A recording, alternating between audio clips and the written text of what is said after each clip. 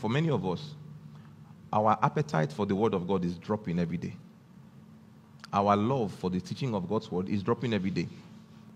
And many of us subconsciously we are beginning to rate a good teaching by how charismatic the preacher was. We are beginning to rate a good teaching by how many people shouted when it was being taught.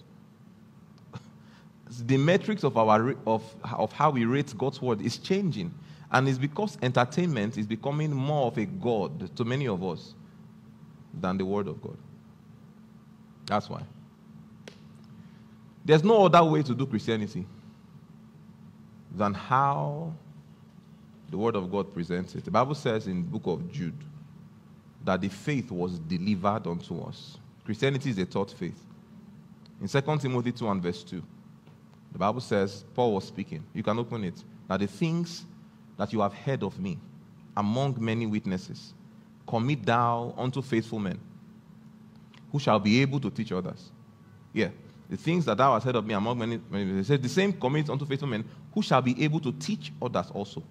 The things you have heard of me among many witnesses, do the same, commit the same things. The same things. The same things. Unto faithful men. And the goal of committing these things unto faithful men is that they will also be able to teach others, because Christianity is transgenerational. Are you with me? Yes, sir. Are you here? Yes, sir. There's no other way to do Christianity if it is not what the word of God prescribes. And it must become a revelation in your heart. It must. Because some of us think that we can do this Christian thing anyhow we like. We can just wake up, as long as we can just do something that looks like prayer. As long as at the end of the day we'll say, Lord, thank you for a good day. In the morning we say, Lord, bless my water and my bread. Whether we go to church does not really matter. Whether we give in church does not really matter.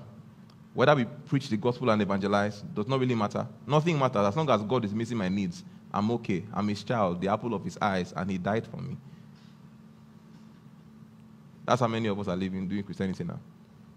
There's no other way to do Christianity if it's not what the word of God prescribes. There's no other way. In fact, a person who says that they are a Christian and their approach to Christianity is not what the word of God describes, I can argue the validity of that person's salvation. Yes, there's no other way. Hallelujah. Amen. There's no other way. There are many unbelievers in the church today that identify as Christians. You know how there's a perversion in the world today now that a man can wake up and when he's like maybe 5 or 10 or 15, suddenly he would realize, though I was born a man, I was not destined to be born a man. And so therefore, in keeping with my original ordination, from today I identify as a woman. Someone say, praise God. You see that level of confusion has crept into the church. That you think you can just wake up one day and choose to. That's the way many believers are living. That's the way many people are living.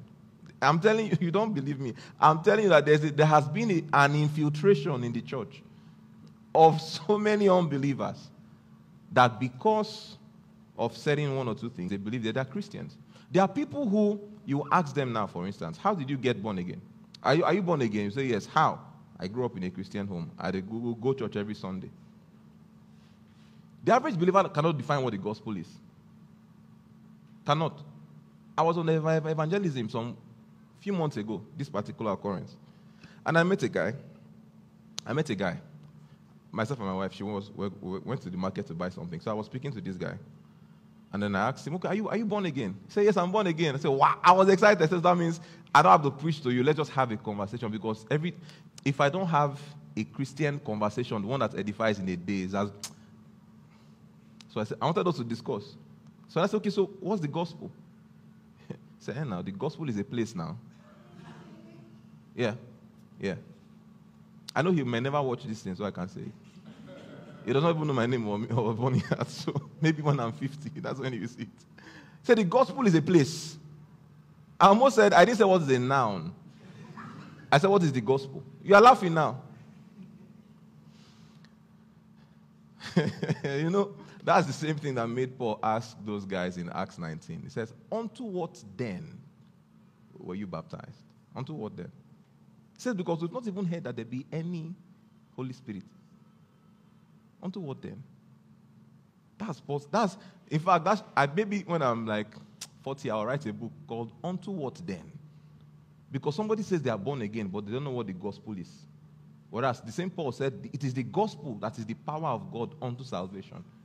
But you are saved and you don't know what the gospel is. It's not possible. It's not. God has trapped the power for salvation in a message. The way to be saved is to hear that message and believe that message. So if you don't know the message, what have you heard and what have you believed?